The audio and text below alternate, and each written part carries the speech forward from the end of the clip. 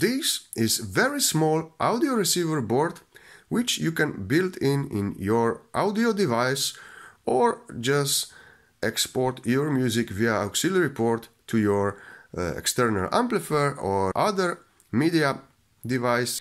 So then you can stream music from your phone or other Bluetooth devices.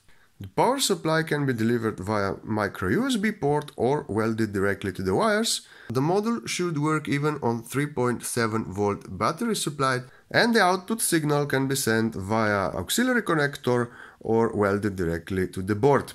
It supports Bluetooth 4.2 and 5.0, and this is probably much it. Bluetooth model MH-M28.